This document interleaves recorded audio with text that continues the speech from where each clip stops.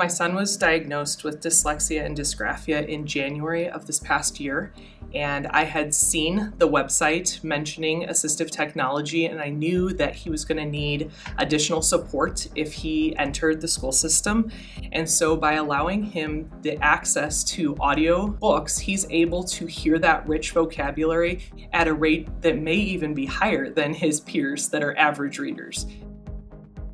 My daughter has dysgraphia, and so handwriting is challenging, it's time-consuming. So when she is able to use voice to text, she can think a lot faster than she can write, and she can think a lot faster than she can spell when she's writing. Animal, earth.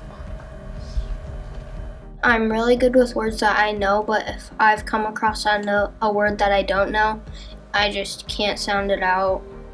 So I just guess and I get really frustrated. So it's really helpful to just type it all out and then we can go in and fix it all.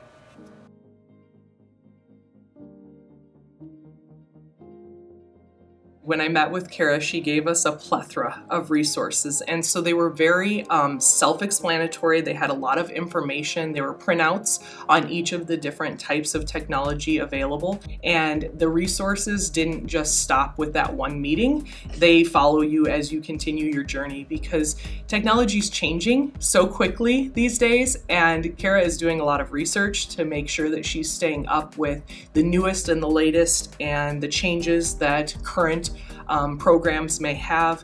And so I'm sure that it'll be an ongoing supportive process as we continue to move forward in this journey.